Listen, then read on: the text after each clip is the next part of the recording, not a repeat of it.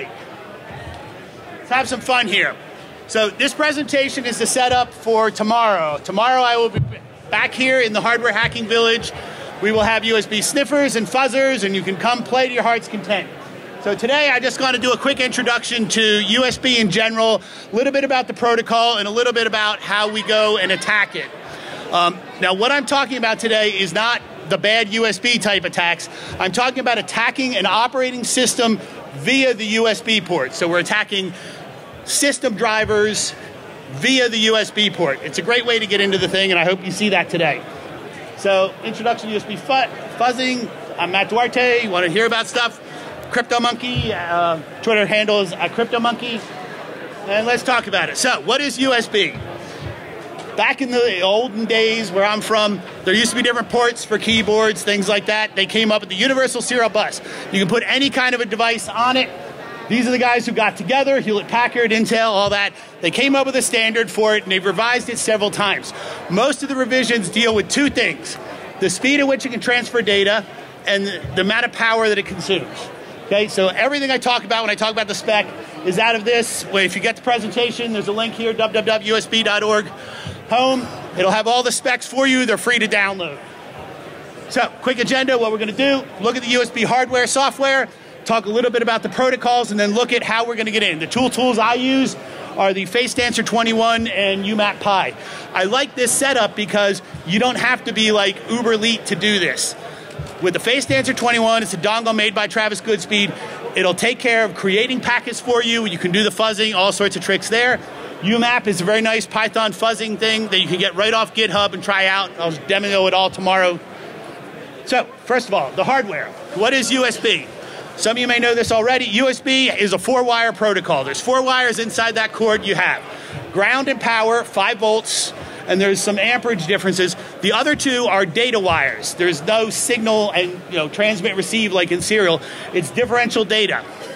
So that means there's a positive and negative. You just have to interpret them. Some connectors do have this 5th pin, the OTG. That's really so you can use your phone as a USB battery, things like that. Not really all that important when it comes to fuzzing.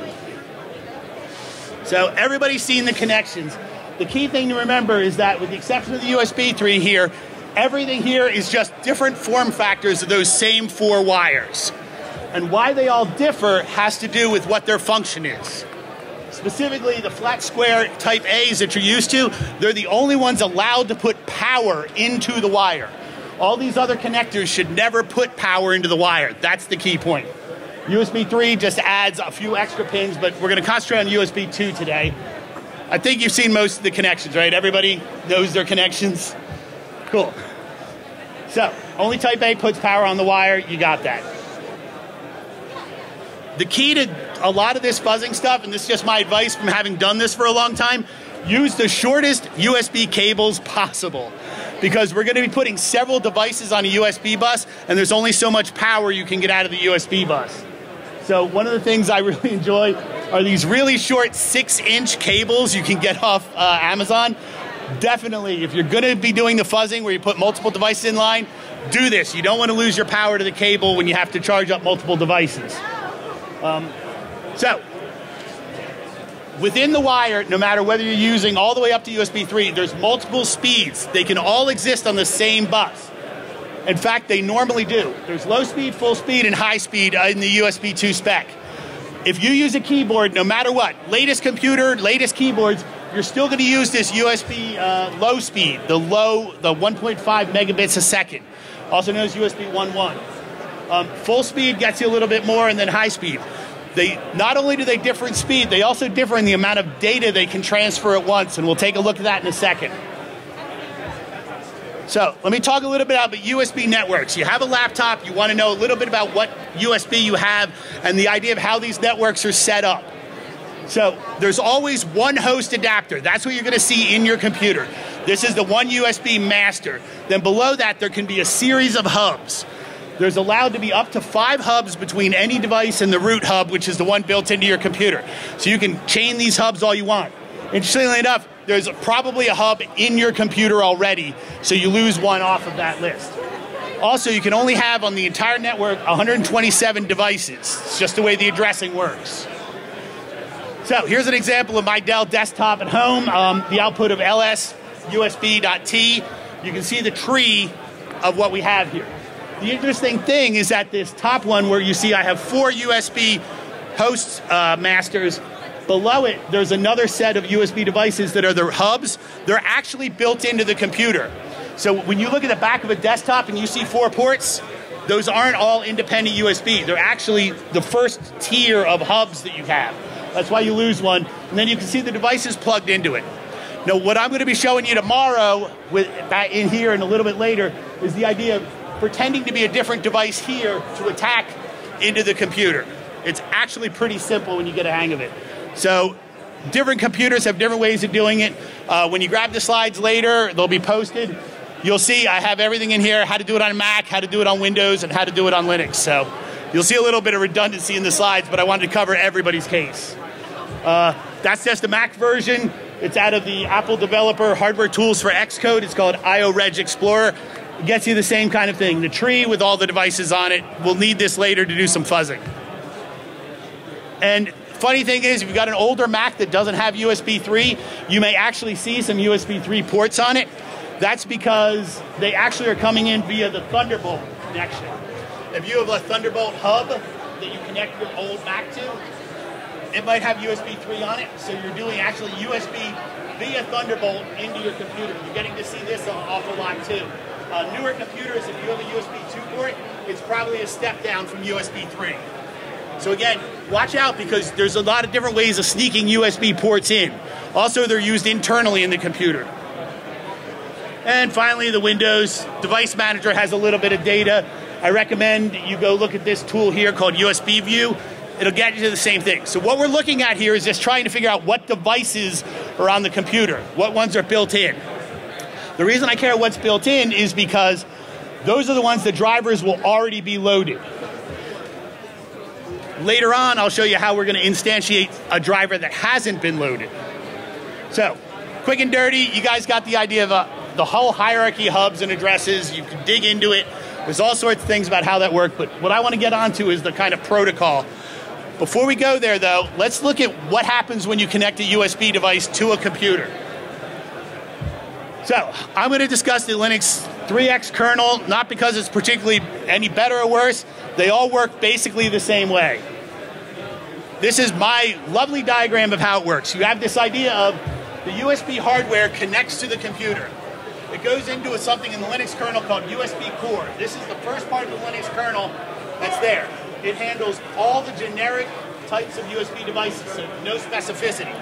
But it will hand it off onto a device driver that is specific to whatever you just plugged in. A keyboard, a mouse, a video camera, whatever.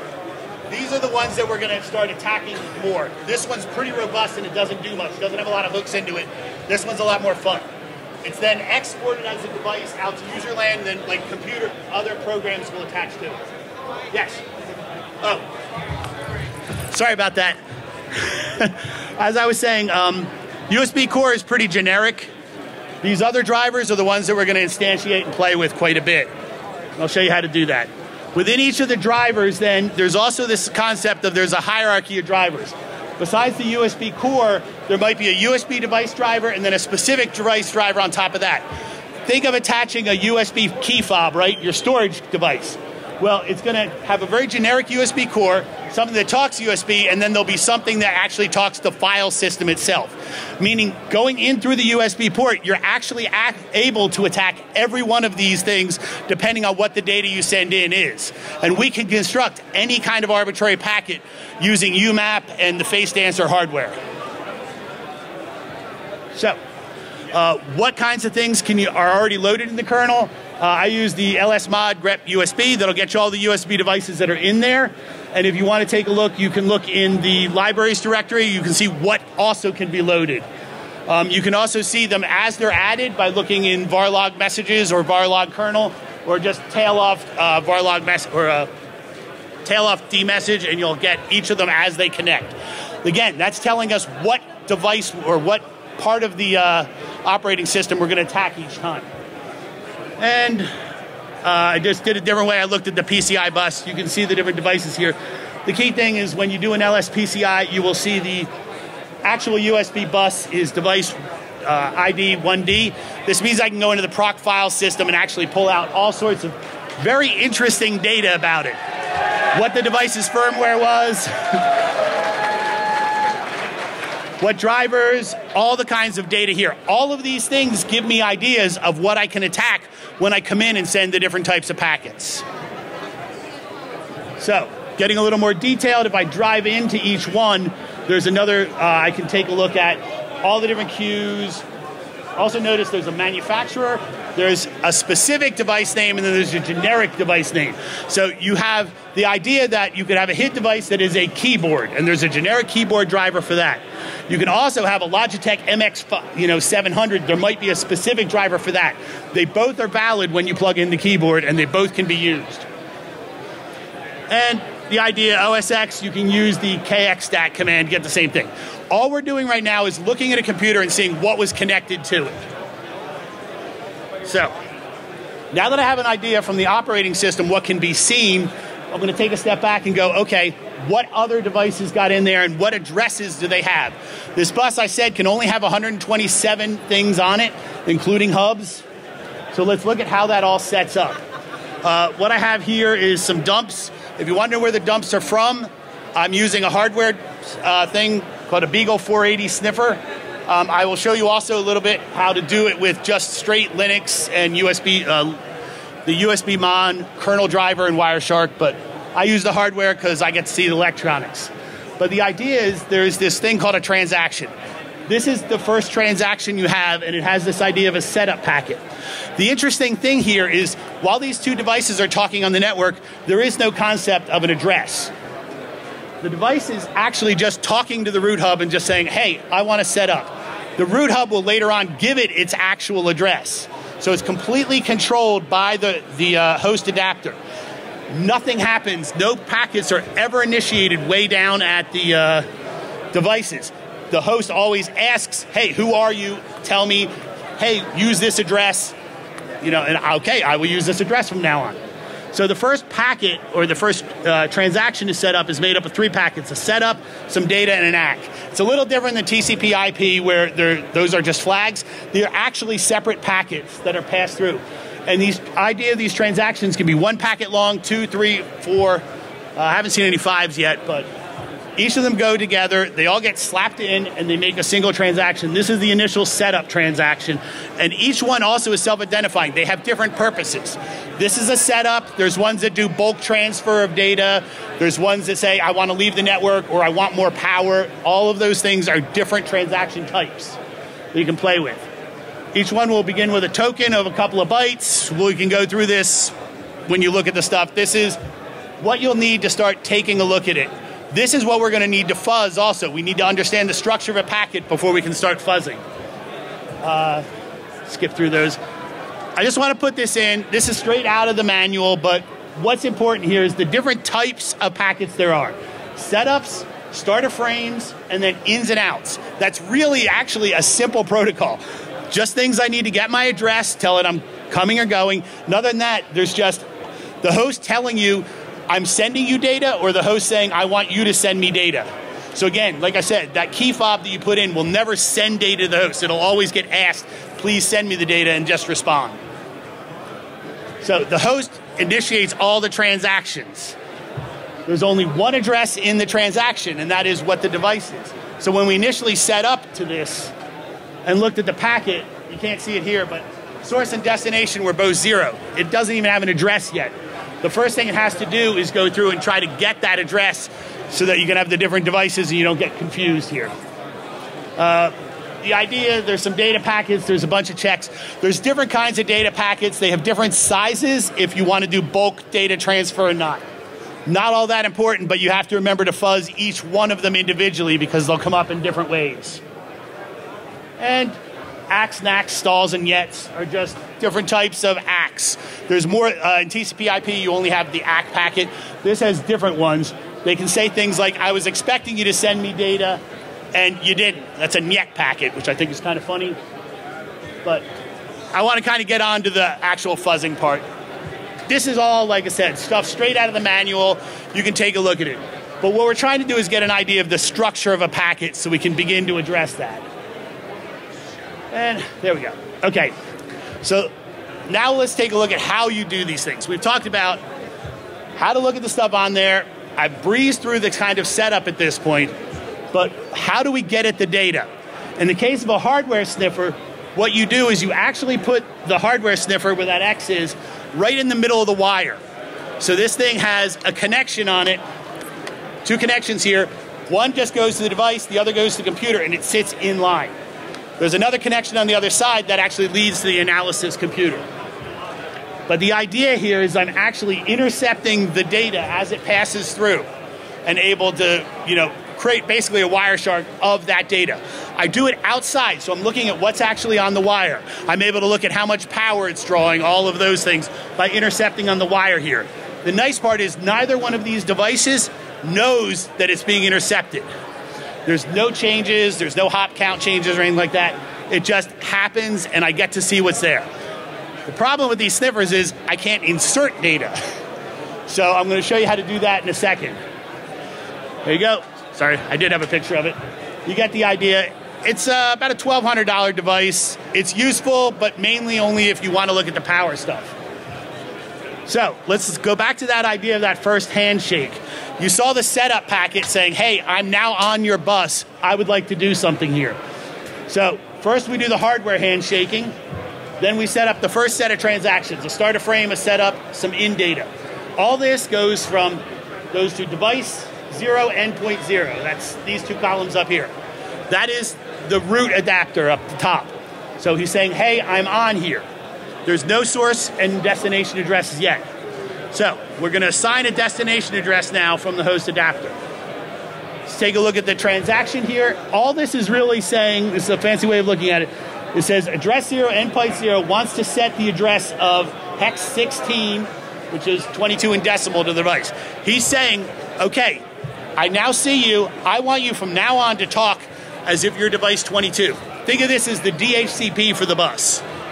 But it's kind of nice because it means you don't have to ever pre-configure a USB device. It just connects and then the host adapter says, here's your address, here's your address. It handles it all for you up to the 127 that's allowed. I put this up also because every one of these fields is now open when we start fuzzing it for overflows, wrong numbers. What happens if I give it a device ID above? That can cause crashes. All of these are ways that we can get to the software by screwing with these different types of packets. And finally here, I like this picture. So what you have is you have the setup with no addresses, and then you'll notice after I told it to start using 22, from now on he's saying I'm device ID 22, root 0. Don't think you need much more of that. Everybody kind of get that idea? Cool. So there's a whole bunch of new transactions as it's set up, but mostly what it's doing is just negotiating how large a packet do I accept, what's the address I should use, all before it goes into these kind of bulk transfers of data. Now there's lots of different modes that you can connect. Remember I said that the devices you connect never initiate a packet. So one of the things you negotiate with the host is, well, do I want you to poll me every second? Do I do bulk transfers like I'm a camera or a storage device?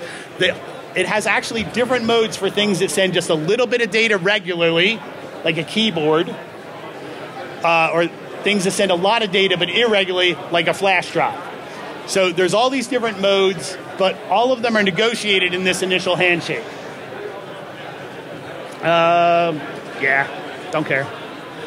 The second way of sniffing, so let's change gears here a little bit. If you don't need to see the electrical part of it, this is one of the ways I like to do it. There is a module built into most Linuxes. It's not loaded by default, but you can mod probe it in, called mod USB. When you insert it in here, you mod probe it in, it actually allows you to intercept the traffic between USB core and the USB driver. What this means is you're able to do this without any hardware. If you have a Linux box, you probably already have this software. So as long as you don't care about the hardware side of it, power stuff, you're good to get traffic this way. Even better, once you do that, it shows up in Wireshark. Once you mod probe that in, you fire up Wireshark, it says, oh, hey, do you want to sniff the USB device instead? And you get all of that nice Wireshark dissector, but for USB. So at this point, what we're doing is we're just looking at a normal connection. We're figuring out what fields we can attack. But this is the cheap way to do it. Much easier. There are also equivalent drivers in, well, let me finish Linux first. Sudo modprobe, USB monin, and you can do this. Once you do that, like I said, Wireshark is your friend. And you don't have to have a special form of Wireshark. It's just built in. It just doesn't show up until you mod probe that in. So fairly useful little thing that a lot of people don't know. On Windows, you can use something called USB PCAP to do it. It does the same thing. It'll bring it in and allow you to capture the traffic that way. When you grab the slides, there's a link to it here. So you can also do this. I haven't found a good way to do it in OS X. Let's put it that way. Also, another good way, if you're a pen tester or you do a lot of your malware work in VMs, since, you know, when you plug in a USB device to something running VMware, it pops up and says, do you want to connect to, in my case, your Mac or the Linux? And I say, oh, Linux. Well, once you do that, VMware is actually passing all those all those USB transactions through. A few modifications in the VMX file, you can have it dump it to a file for you, and then you can analyze it. So all of these are ways for you to intercept a USB transaction as it goes by and see all the things that are in a normal setup. And there is a program that helps you do it, but this is actually just a giant text file. I personally like the Wireshark way better. I like the dissectors. And you can try to do it with OS X, but they have not updated this package in a really long time, and I'm not sure you want to bring in the kernel extension from another version. So I don't do that. So up until now, we've looked at this. When you connect a USB keyboard to something, you think it's just a keyboard. But I'm sure you've seen combined keyboards and mouses. I'm sure you've seen things like a video camera that does both video and has a microphone. One of the interesting things about USB is within one connection, you can actually put multiple devices. In fact, it's the thing that actually makes bad USB work, because you can be a bad device and you can be a device that is perfectly normal. So you could have a key fob that when you insert it, oh, it looks like I'm a storage device, shows up as a storage device. The user doesn't know any better, but it can also have other devices. What's interesting here is that it's built into the protocol, and it doesn't require a different address. Within that one address, you can have multiple streams of data acting like they're coming from different devices. This is kind of fun because this is how we hide malicious transactions and malicious attacks within what looks like normal traffic, because the user never realizes it. They put the key fob in, it works like it's supposed to. They don't ever think that I put in extra things or extra channels of data, and I'm attacking extra drivers that they never thought of. This also gives you access to drivers that aren't normally loaded. So what I'm looking at here in the dump here is just the total number of endpoints in the configuration, and we're going to look at that concept next of where we're going to go with that. The other thing to take a look at this is, you'll notice that there's device class, device subclass. That's what I was talking about, the generic devices. I'm a keyboard, I'm a mouse, right? And then you get into the specific ones with like the manufacturer strings, and there you have a device vendor ID and a version number within that. That's your one that I'm a Logitech M7000 keyboard. They both are valid and they both work in instantiating drivers. The other thing you can see here is, if you look, what I was talking about with multiple things in here, these interfaces are the parts. So it's one device, but it has all these different interfaces in it that it can do. Hardware input, audio streaming, audio control. So I can do volume control and I can bring in data, and I'm also a human interface device. All in one connection that you never saw. So the easiest way to describe this is to understand that you're probably generally used to thinking about a device. I had one cable, I plugged it in, it was one thing. But within the computers, they're thinking of it as this idea of configurations, which you rarely see more than one of, but then the interface descriptors say, hey, I am a type of device. I'm a microphone, I'm a keyboard. Then within that, you have endpoint descriptors. All conversations are one way. So in other words, if you have something that both reads and writes to a device, you define two different endpoints. One reads it, sends data out, the other receives data in. So it's kind of your equivalent of your transmit and receive in serial, except in this case, they're both one-way channels. So even your normal key fob, you're going to have several channels in there. One for when it gets written to, one for when it gets read to from. They get grouped together in an interface. I'm a key fob, which will eventually get into a device. I'm a, you know, whatever brand of key fob you use.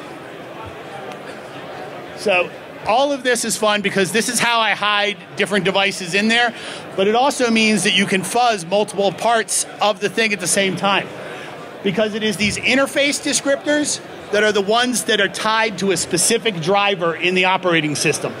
It's not a device, it's the interfaces. That's why you can have a microphone and a video in the same line. It'll be just one, you know, Logitech camera, but it'll file up two different drivers when we bring it in. So, a single USB device can set up a variety of things, and just remember that they're always one way. They're either designated in or out. Out devices go from the computer to the device you attach. In devices means that I send a command, say send me data, and the device sends the data up to the actual host controller. There's also control signals you can send, like I said, for changing with power. Again, you always go through this process where I send you data and you do whatever I say. In the different endpoint types, we have this idea of guaranteed delivery for packets. So a control endpoint is one type. Remember I said there could be different ones there, ins and outs? There could also be one called a control endpoint. A control endpoint is for doing the configuration data. It is guaranteed to always get there. So it's your TCP on the UDP bus, for want of a better term. But it always is sent to endpoint 0. Interrupts are ways of setting. You can change the different sizes of them.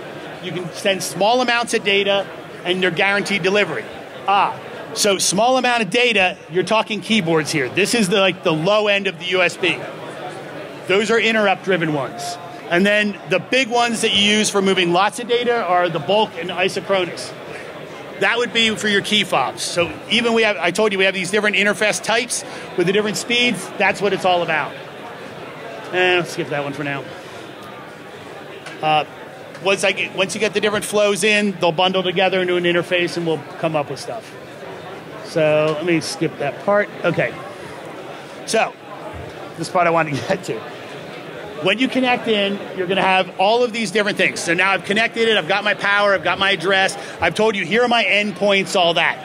Each one of those endpoints is going to identify itself out as to where it comes from, with these things that in the spec are called B class type, B class subtype, B device protocol. That's your bulk and all that. Each of those things are the fields that we use to identify ourselves. So when we go on and use the face dancer, those are the things we're going to fake to be a different fake device. So I can cause it to instantiate anything I want as long as I can fake those things. They'll tell you what type of device it is. Again, HIDs are things like keyboards and mouses.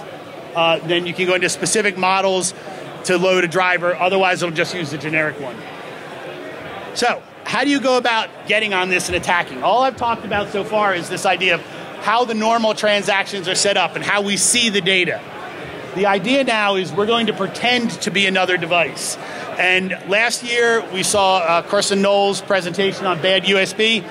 What he showed in that presentation was, I'm going to take a USB key fob and I'm going to change the software in it so that it still looks like a key fob, but I'm going to have it do other things. Great, but I don't want to have to write the stuff every time. So I go on and I'm going to go through and change what I want on the fly. Bad USB, he wrote it once and he was just able to keep doing the attacks. So the concept of a single device being able to come in and do multiple things was great. He showed it could be done, but I want to be able to do it on the fly, because for fuzzing, I want to do it over and over again.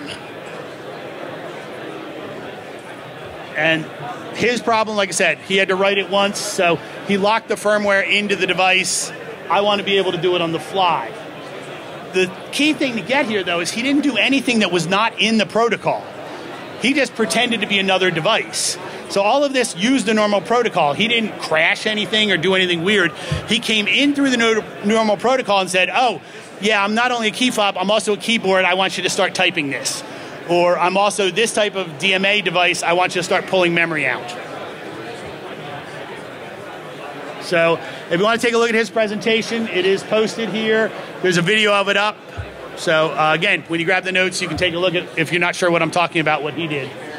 But what I want to do is start attacking the systems via the USB port. So way back, I started with the Beagle 480. I could see the transactions, and I started with a device called a Teensy. It's a special form of Arduino. What's special about it is the USB chip they used. It could be programmed to identify itself any way you wanted. So it could say, oh, I'm a keyboard, I'm a mouse. We used to play with these things, they were great. But they had the same problem with bad USB. You had to program it on one computer, then carry it over and connect it to another computer. It worked great, and there's some great slides about it. There's some great presentations. Then I saw this presentation at DEF CON where a guy said, oh, I can do that programmatically. And I took a look, and sure enough, somebody had created a dongle that could do this. Travis Goodspeed created this thing called a Face Dancer 21, and you can now buy them. Zipiter sells them online, and actually I think Hacker Warehouse is selling them down in the vendor area right now. It's just a small USB dongle, and it looks like this. 2 USB ports that allows me to connect a computer to it, say, I want you to be this device with these endpoints, and then it connects to your host computer and says, hi, I'm this device with these endpoints. And you can do this over and over again because this little dongle can also shut itself down, appear to remove itself from the computer and reconnect itself without removing any wires. So again, this is the key to making this work. This is why we can do this cheap now. We have the software to do the fuzzing. We have the little dongles we can buy. It's now achievable for anybody to just go in and USB hack. You don't need a $1,200 sniffer or something. You can just use this. Much cheaper. And it took a little while to get the software out, but I went through, I got the software. But this is really a pretty good circuit. It's just a different form of his good FET. The key thing is it has 2 USB chips on it, one for one side, one for the other. And I connect my computer to it, I say, I want you to do this, and then it goes out the other side and pretends to be the entire device. Very handy. Again, he's got presentations up on it. He first presented it in this YouTube. You can go pull it out. I think it was from CC3. But again, you can take a look at what it is yourself, or you can come by tomorrow. I'll be here all day and play with it. I have several ones. We can take a look at how it works then. The other part was, it's not just the hardware, we needed something to help it out. He wrote some good basic software that lets you talk to it. There's a SCAPI interface for those of you who want to just create custom packets, but that's still not enough to fuzz. We needed the next level. Here's my hardware setup. I use my computer here to set it up, and then I just have it connect in. I'm able to put anything I want on the wire. So I went through all that protocol knowledge so we know what to put on the wire. Now we're going to take a look at how to do it. I already said that. So you can get the software straight out of GitHub. Again, totally open source to do with it. If you buy one, here's how to set it up. And like I said, he gives you a good basic SCAPI interface, but nothing more. So lots of people then took that basic interface and decided to play with it in different ways. We've seen a couple of people create some nice custom software for doing the fuzzing, but what they really did was they wrote their fuzzer and pointed it at these custom libraries. I wanted one that did fuzzing right out of the box. So again, Daniel Mendez' presentation about doing this is pretty funny. He did his custom fuzzer, Dizzy. Works beautifully, but it requires you to be fairly technical to get it to work. Programming the face dancers. If you come by, I'll give you the videos too. I just have some videos of programming it, but I don't have them on this laptop. Again, this is just the programming info for how you do it. In this case, I like this way. You just go pull the latest image off the web, it installs it, takes about 30 seconds, and you're ready to go. So, next layer of software. This is a presentation I saw several years ago at DEF CON. It took them a little while to get it up. Andy Davis of the NCC group put out a set of Python libraries called UMAP. This is what makes it easy now for anybody to come and fuzz. If you have Python and PySerial on your box, you're ready to use a face dancer. It's that simple. He's got his presentations are up, his GitHub account's there if you want to pull this stuff. This is what I've been working off of. it does scanning as well as fuzzing. So when you run it, you just take a look at it. It's a very basic framework for USB fuzzing. When you, the only trick is, for me, it's Python 3. All the good FET stuff's Python 2. And it also requires Py 3 serial, but as long as you have that installed, you should be ready to go. So this is what it can do out of the box. It can list all the different devices that it can pretend to be, identify the supported devices on a connected host. So I can tell this, go ahead and run that script -I, and it will go and connect to your host and say, I'm this device, and just do it over and over again until it's enumerated all the possible devices that are there. The interesting thing is that each time it does this, it's causing that computer to load the appropriate driver.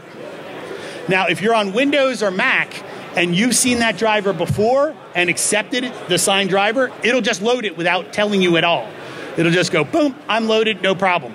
If it's a new device that it's never seen before, it'll cause a pop-up. Linux doesn't do that. Linux, if it has the device somewhere in the memory or in its file system, it just loads it. It logs it, but it never causes a pop-up. So kind of fun there. So he gives you one here. It'll be in the source code tomorrow. You can just walk through the different data classes and see. All it's going to do is just show me all the devices. And again, when you grab the other stuff, there's videos. I just don't have them here, but I left the slide in. So the nice thing about device scanning is you don't actually have to have the device. You're just running through the list of numbers. So you'll get to see all the device types regardless of the manufacturer if the driver's there. So when I gave you before the case of the keyboard, the MX700 Logitech, it'll tell you, yes, I have a keyboard driver for the generic, but it'll also come back and say, oh yeah, when I ran through this list, I also noticed he has the specific driver for the Logitech M700 or for the Canon camera or whatever. That gives you an idea of your targeting if you're looking at attacking somebody. And the idea that in Linux there's no confirmation. In Windows, there's no confirmation as long as you've seen the driver before. But it's also kind of fun to do because it causes somebody to have a lot of pop-ups, which annoys the heck out of them if they don't know it's happening. And example pop-up, I'm sure you've all seen these before. So it also has built in this idea of fingerprinting a system. Just like in Nmap where we send packets and we can tell what the operating system on the other end is by how they respond, you can do the same thing with USB. What drivers were built in already? What messages did it handle?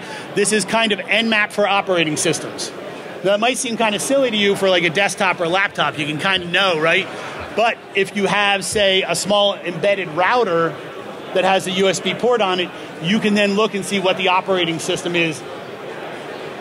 And that'll give you ideas of where you can attack it, what different operating systems are available.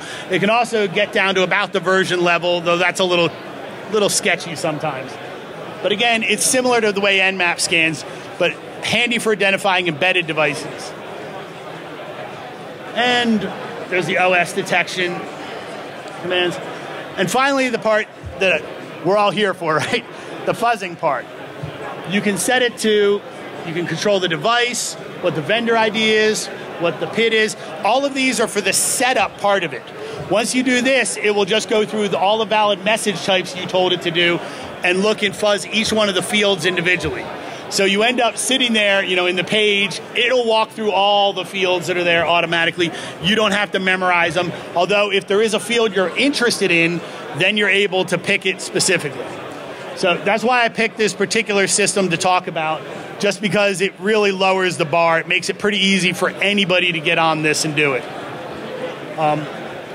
You can also do entire classes. So I can say, just attack the HID devices, just fuzz the HID devices, and leave the cameras out of it. And the command lines for that are -F and -S. Sorry, my laptop, if I would have had videos for all this so I could show you, but different laptop, sorry. All the ones that are in there are in this testcases.py. You can edit it yourself. It's pretty well documented Python for you to work with. And you'll get a very good correspondence between what's in that list, and the printouts that you get out on those USB spec sheets or all the sniffing you got. And of course, another fuzz run. Fuzz runs generally take 40 minutes to an hour to do a complete run, so I would highly advise you target as much as possible. That's about as far as I'm going to take it. I'll take you up to the point where you crash, where you get a crash, the kernel panics, we get the dump. Now, how you choose to exploit that is a whole different set of talks and a whole different art. The idea is to get to a crash, but when you're on the good side, to be honest, if you can fuzz something through a USB and get a crash, that's good enough to get you a bug bounty. I know for personal thing, all you need is the crash to win the bug bounty most of the time. You don't even have to have an exploit. You can just move on to the next one. If you do an exploit, they'll pay you a little bit more, but a crash is almost good enough on a lot of these bug bounty programs that I've been doing. Also, keep a close eye when you're doing your fuzzing on the PID of the process that might end up with the data, because sometimes they'll restart on you and you might miss it. You might get a crash and not realize it. So, and that's the goal right there. We want blue screens, because when we get blue screens from our USB device, that means we've successfully managed to do our fuzzing. We found something wrong. And you'll notice that I am in usbd.sys. So obviously I hit something good here. Specifically, it's not out yet, but they're going to pay me about $3 grand for this particular crash. And like I said, I'm not going to go too much into it. Once you have a crash, you'll get the core dump, and you'll go into the much more traditional exploit development. So my advice, of course, is if you choose to do this, obviously just report any crashes you find to the right people. And what I mean by that is, do not call Microsoft up with a crash in the Logitech stuff. That goes to Logitech. Microsoft probably gets tons and tons of reports that have nothing to do with code they wrote, because everybody else, all these third-party drivers are the ones that cause the crashes. So if you want more info, grab the slides. I have some links here. Here's some things that will help you get started with this. Obviously, if you're in the Seattle area, both Neg9 and Black Lodge Research, where we meet and we talk about this stuff a bit, like I said, feel free to stop by. So that's it. Hope it was interesting. I'm sorry I didn't get to show you the videos, so I'm a little faster. Tomorrow I will be here, like I said, with these, with that. Come join me if you want to try fuzzing out for yourself. Take a look at what we can do with these things. And I'll take any questions. Sorry. Yeah. I cannot hear a word you're saying. I will be here first thing when I wake up tomorrow, and I will leave when this place closes. So say 10 or 11 a.m. tomorrow through the day. I'm not doing anything else. I'll be right back there, probably in that back corner table. And like I said, in addition to that, this is the USB sniffer. I have the I2C sniffer, the SPY sniffer, the CAN bus sniffer for all you car types. I have a million dongles, whatever you want to talk about. I'll talk pretty much any protocol, but I'm primarily talking about USB today, and we're going to do the USB stuff. I have a system you can just straight SSH into. You don't have to install any software. If you want to, you need Python serial, Py2, PySerial, and Py3, PySerial, and you can pull the software off GitHub. Any other questions? Cool. So I hope that's a start. You're welcome to the slides. I know I zipped through them. Lots of links in there for you to follow. And if you want, you can have the videos too. They're just MP4s. And you can see fuzzing runs and things like that. I show you things like, here's the D message and what happens when I'm fuzzing, and you just see it loading driver after driver after driver. But like I said, a good fuzzing run will take you about 40 minutes, so the videos are sped up. Anything else? Yeah.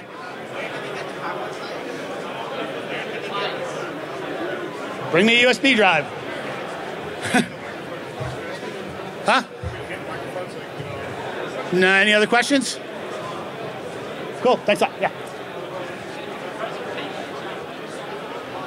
Yeah, there's a form of this presentation on the Neg9 website if you want it. If not, I'll give you this presentation. It's almost the same. So, anything else? Cool. Hey, thanks for stopping by. I hope that was interesting. And like I said, if you got any questions, come see me. I got nothing better to do.